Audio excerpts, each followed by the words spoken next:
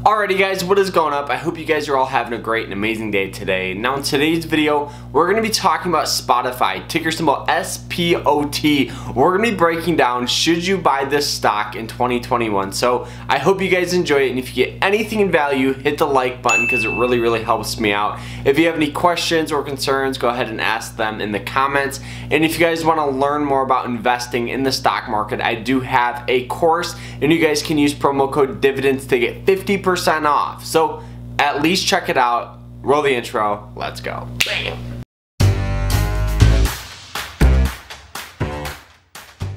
So now for those of you that don't know what Spotify is a music and podcast streaming service, and there's really two options you guys have. You can have the free option and you can listen to ads before your songs or your podcast, or you can pay around $10 per month and really have access to any podcast, any song, and no ads. And that's what Spotify is broken down. Now this company has had amazing growth in 2020, and we hope as investors that the momentum continues to go into 2021. So now let's break down some of the fundamentals. So the fundamentals in a business is pretty much like the balance sheet. It's all of the price to earning ratios. It's everything you really need as a fundamental investor for the future. So now the year-to-date revenue growth is up 17%, so the company is growing at a pretty rapid rate. And with that growth, you always hope it still has some pretty solid margins. And let me tell you, the gross margin on this thing is pretty solid, coming in at 25%. So what that means is for every $100 Spotify brings in, they actually profit $25. And this is actually pretty high for a company if you compare it to Tesla or really any other new startup company that is a growth stock. They have very low margin rates, and it's honestly pretty cool to see this one have a solid profit margin. So now another ratio to determine a growth stock, if you should buy it or not, is called the price to sales.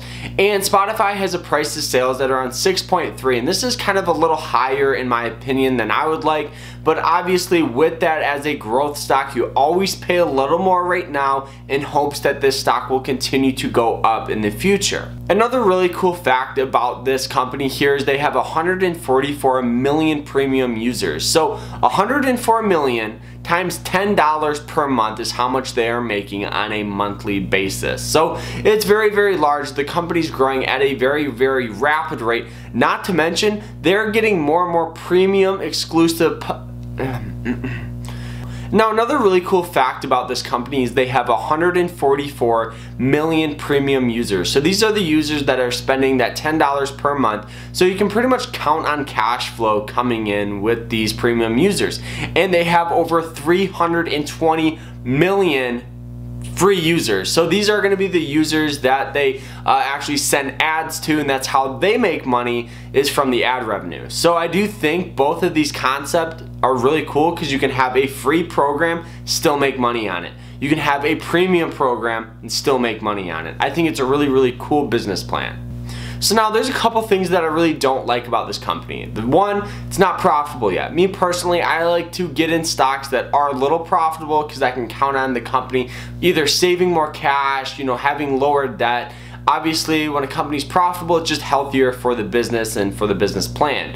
Number two, it has a negative price to earnings. This is pretty bad for a company to have. The reason why is because you're going to be spending so much money, and obviously when a company has a negative price to earnings, the risk with it goes way up. So obviously with that, I think it's always smart to have a nice solid base of ETFs, bonds, or even blue chip stocks to almost act as like a defense when you invest into Spotify. I personally think that Spotify does carry a lot of long-term risk, and with that I'm going to be investing roughly around $2,000 into this company here. And another fantastic strategy for Spotify is dollar cost averaging. The reason why is because with growth stocks there's a ton of volatility with it. In dollar cost averaging, you can use that volatility to your advantage. What it is you pretty much figure out how much you want to invest. So let's say you want to invest $1,000 into Spotify. Instead of putting up $1,000 all up front, what you will do is pretty much invest $100 per week over the next 10 weeks or 10 months. So you're still investing that total $1,000,